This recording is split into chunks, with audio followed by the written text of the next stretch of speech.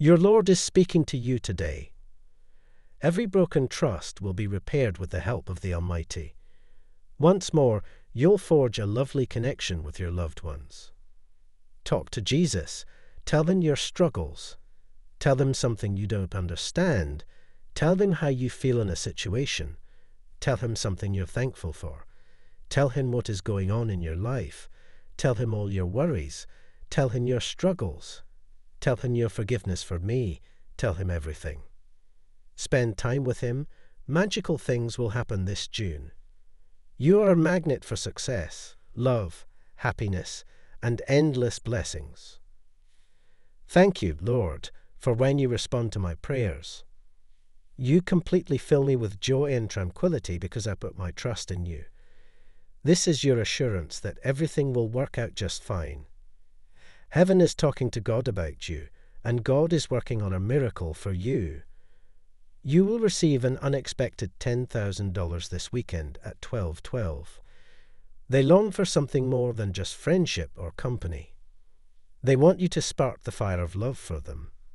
They feel exposed yet invigorated after this shocking disclosure, eagerly anticipating what lies ahead. Dear Lord, if somebody is covertly plotting to harm me or my loved ones, kindly intervene and put a stop to their schemes. Imagine the delight and happiness that awaits the two of you as you set out on your magical voyage. Their previously dark world is now illuminated by the dazzling light of your presence. According to God, this week we'll see an increase in your blessings as you begin a powerful new chapter in your life. I purposefully made you. You are not a mistake. Just say, I love you, God. 2023 will be a significant year for you, God says today. Unexpected blessings, wonderful news, and successive miracles will come your way. A door that no one can close is being opened by me. You are my darling, and I still think of you. Their life swells in your affection like a sunflower turning to the sun. A connection that endures the test of time. It is the kind of love that knows no boundaries. This newly discovered love is a significant part of their lives. Although I am aware of my shortcomings, Lord, your kindness and mercy are bigger than any sin. I pray that I will keep my eyes set on you, because I no longer wish to be a slave to temptation.